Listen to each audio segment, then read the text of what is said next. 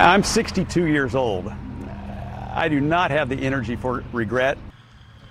The owner of a candy store in Anderson not apologizing for what he said on social media. Randy Good sharing his side of the story after being criticized for a controversial job posting on Facebook. News 8's Demi Johnson has been following this story for us. Demi, he tells you he was simply sharing experiences. Yeah, he refers to female employees as splitters and pukers in the post. Randy Good tells me being in business as long as he has, he could share several more stories just like those.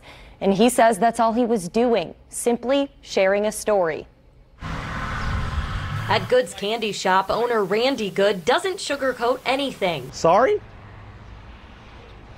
I would be sorry if I had something to apologize for. In a recent hiring post, Good shared stories of past employees on the store's Facebook page. He referred to female workers as splitters and pukers, saying they try to split each other up and dump their problems on others, a behavior he says they learned from their mothers. Maybe I posted it without enough thought. Maybe I didn't select the proper words.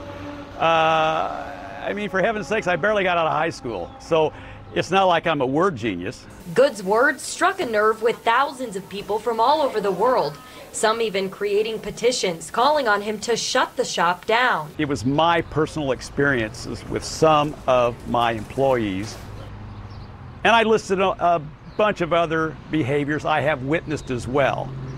Never inferred that it was more or less.